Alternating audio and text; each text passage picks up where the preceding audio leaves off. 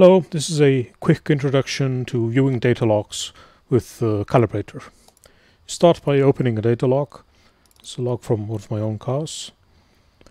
And if you've never used the application before, it'll show up as a blank screen with no information on it. I like to start by turning on the value display and making it show all variables and not just the variables that are being drawn in the charts on that screen. I'm going to add some variables by dragging them from the value display onto the chart.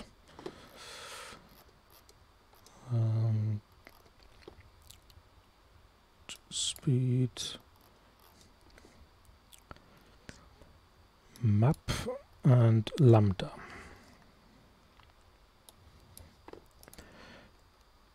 Now you're looking at data already, and this is getting a bit crowded, so I'm going to add another chart with some more crucial information.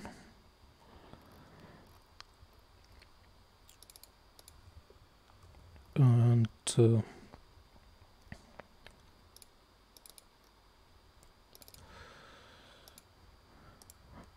that's all there is to getting started looking at data logs.